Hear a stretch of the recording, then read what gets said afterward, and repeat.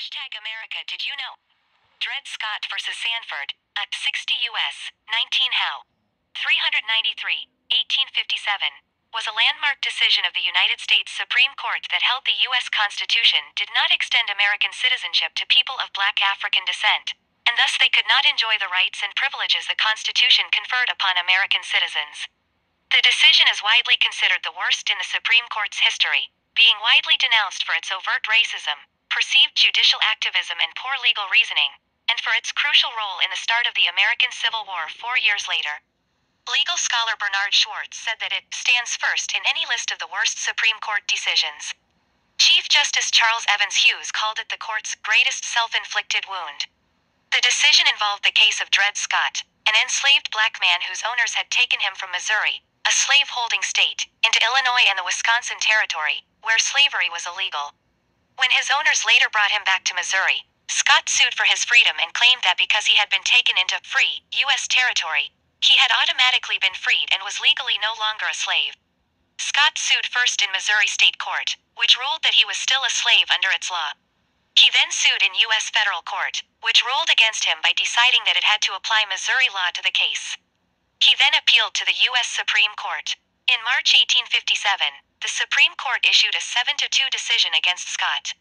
In an opinion written by Chief Justice Roger Taney, the court ruled that people of African descent are not included, and were not intended to be included, under the word citizens in the Constitution, and can therefore claim none of the rights and privileges which that instrument provides for and secures to citizens of the United States. Taney supported his ruling with an extended survey of American state and local laws from the time of the Constitution's drafting in 1787 that purported to show that a perpetual and impassable barrier was intended to be erected between the white race and the one which they had reduced to slavery. Because the court ruled that Scott was not an American citizen, he was also not a citizen of any state and, accordingly, could never establish the diversity of citizenship that Article 3 of the U.S. Constitution requires for a U.S. federal court to be able to exercise jurisdiction over a case. After ruling on those issues surrounding Scott, Taney struck down the Missouri Compromise as a limitation on slave owners' property rights that exceeded the U.S. Congress's constitutional powers. Although Taney and several other justices hoped the decision would settle the slavery controversy, which was increasingly dividing the American public, the decision only exacerbated interstate tension. Taney's majority opinion suited the slaveholding states, but was intensely decried in all the other states. The decision inflamed the national debate over slavery and deepened the divide that led ultimately to the American Civil War.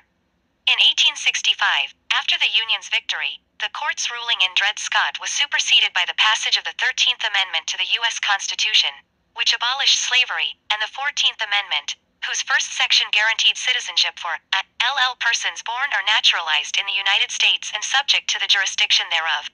Historians agree that the court decision was a major disaster for the nation as it dramatically inflamed tensions leading to the Civil War.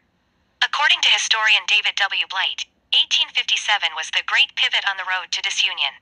Largely because of the Dred Scott case, which stoked the fear, distrust and conspiratorial hatred already common in both the North and the South to new levels of intensity. The ruling is widely considered a blatant act of judicial activism with the intent of bringing finality to the territorial crisis resulting from the Louisiana Purchase by creating a constitutional right to own slaves anywhere in the country while permanently disenfranchising all people of African descent. The court's decision to overturn the Missouri Compromise, which had already been replaced with the Kansas-Nebraska Act and thus was a legally moot issue, is cited as proof of this because the latter act was determined by the due process of popular sovereignty, and thus could not be overturned the same way the court did the Missouri Compromise. During the United States election of 1860, abolitionists formed the New Republican Party, which rejected the ruling as being corrupted by partisanship and non-binding because the court had no jurisdiction.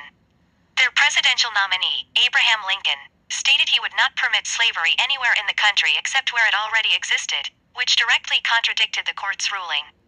His election is considered the final event that led the Southern states to secede from the Union, igniting the American Civil War.